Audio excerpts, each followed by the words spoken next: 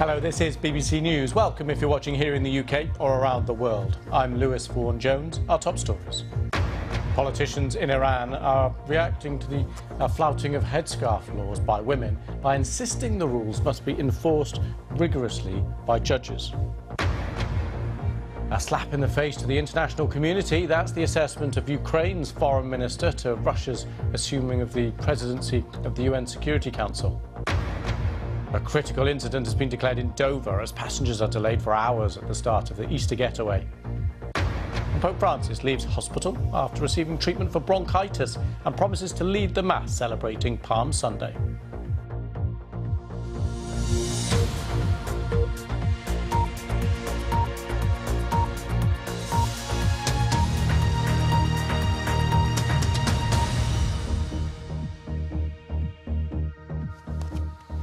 Hello, welcome to the programme.